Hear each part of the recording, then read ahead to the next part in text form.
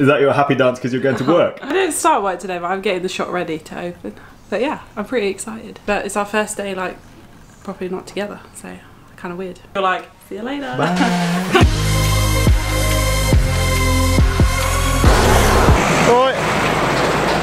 Alright. What do you think of that? I think your GoPro is socially distancing from your handlebar. It is. 2 meters. Why? She's such a fucking robot. Conversation doesn't stand a chance. No idea what to do with her hands. Friday night and she doesn't have plans. Oh darling, it's not you. It's just everything that you do. It's just everything I've been through. Everything I've been through. So, big news here in the UK. You can now ride your bike with one other person from outside your household, as long as you keep your 2 meters away from each other. So I'm out with James today, riding a little bit of gravel, and yeah, he hasn't ridden his bike in 2 weeks, so happy days. He's gonna smash it for now, and then like bonk disastrously in a few minutes time. I had this comment recently, which was replying to someone else saying, don't buy a gravel bike, just use your Canyon AL whatever with 28 tyres. This would be shit. This would be you could... I mean, it's sketchy enough for me. I've got thick slicks. I've got 36C slicks. Yeah, totally worth getting a gravel bike if you want to do gravel. You're not going to have a fun time on 28mm slicks. And that's if your frame can even take 28mm slicks. Most people with road bikes don't even do that now. I remember once upon a time you saying that you don't need more than a 28C slick. Technically you don't. But in the UK, every gravel track turns into this. Mountain biking. Do we tell the viewers what's going on? I think we're lost. Yeah. Lost in the jungle. It's a bit like that day in Vietnam, isn't it? Where a 50-mile ride turns into like a 9-hour ordeal. Less dangerous here though. Yeah, there's no snakes and tigers. There's just badgers. Skunks. There are no skunks in this country. Really? Foxes. There's no skunks in this country. No. Really? Why are you putting on that funny squeaky voice? It's in my mouth. It's in my mouth.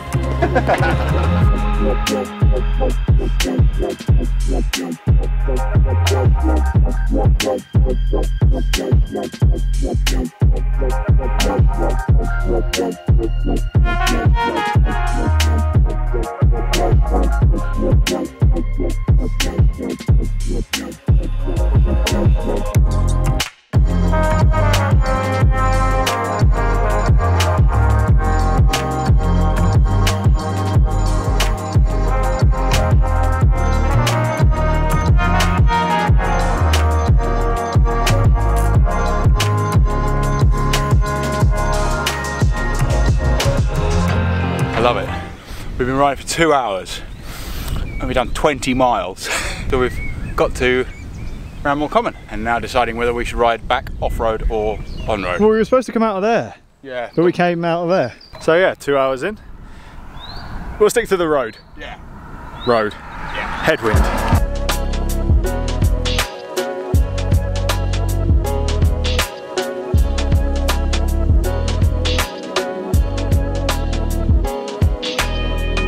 So we just joined onto the Belgium route. Belgium route means pylons. It's on the Giro Cycles website. I know a few of you have asked. girocycles.com.co.uk. One of them. You're right. Yeah, man. You got stuff on you. Is it sweat? No, it's like red. I think it's rust. From you, like the Tin Man. Actually, yeah. The words out my mouth. No. Yeah. Soon. 3 hours done. Pretty punchy. Time for a rest. All I ate for that whole ride was a shot block. I made a video about 2 days ago about eating properly. And I don't even take my own advice. We can now exercise as much as we want in the UK, so we're on a walk. You're back from work. That was weird. Nice sunny day to work. I'm getting the cafe ready to be reopened. Giro's coming back. Yeah, 26th of May, after bank holiday. That's what everyone's been waiting for. I'm excited. It's takeaway only, Monday to Friday, but starting from next Tuesday. It's 1 in, 1 out. Don't come in a group. If you are riding in pairs, like, just make sure you're keeping your distance from people. Like, we're gonna have all of the blocks set out. You know, really, we want to be there for the community, and we're going to be having like fruit and veg boxes and hopefully bread maybe to sell as well, and you can buy like our milk and stuff if you can't get to the shops, or some Your basic milk? stuff. Like Jamie's milk. Ugh, limited edition Jamie's milk. I just hope it's not like too stressful. I would just hope people can respect the rules of it and make it enjoyable for us, because we don't want it to be like us telling people off all the time. So come have a coffee and say hi. You don't want to see her angry, guys. But all within a 2 metre distance, obviously. Yeah. So there you go, Giro Cycles, open from Tuesday. Be sensible, follow the rules, don't make life hard for these guys, but do go and buy a coffee, because it's a really good coffee. So you drink Sainsbury's coffee. Francis hates specialty coffee. Rumour has it it's even better than Sainsbury's Cafetiere coffee, which is my favourite coffee in the world. They can sponsor me. Oh, we've got an in because Tim works at Sainsbury's. Shops time, we've run out of food again. Gone through food pretty quickly, especially considering I've been eating Hool, or fake Huel. I've been eating my protein version of it for breakfast because I've been getting up so early. And I struggle getting food down early in the morning, so I thought I'd get that powdered stuff and just try it out. And I feel really good. Not to replace all food, but pre-ride and after a ride as well as a recovery drink. So good. So what are we getting?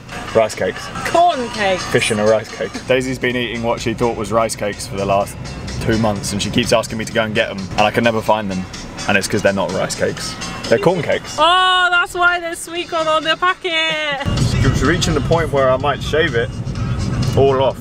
I don't want to get a haircut and it'd be a bad haircut. But how bad can it be if you just shave it all off? You should be so proud of me. Why? Look, I did the shop. Oh.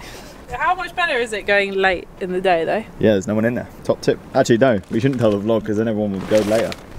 That's a lot of naan bread. Carb loading. What should we do now? Sit and eat food? Sounds like a good plan to me. Go on Zwift.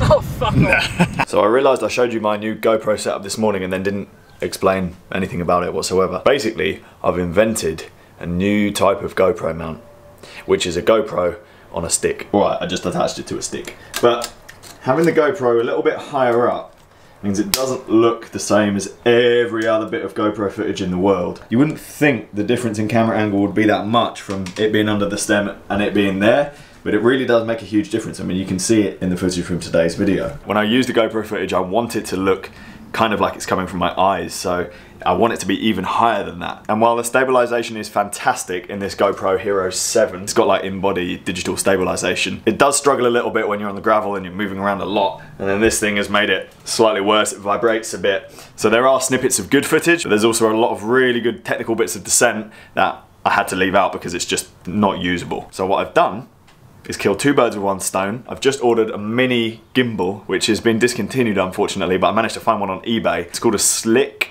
GoPro gimbal. I don't think they're making them anymore, but it has a normal GoPro mount on the bottom, so you can stick it on anything that would usually take a GoPro, and it will elevate the GoPro slightly higher, so maybe 10 centimeters more on top of this mount. But on top of that, then you've got the digital stabilization from the GoPro and the actual real physical stabilization from the gimbal, and it just gives you amazing silky smooth footage. I hope. I guess we'll have to see what happens when it turns up, but an interesting experiment, another one of my lockdown ideas.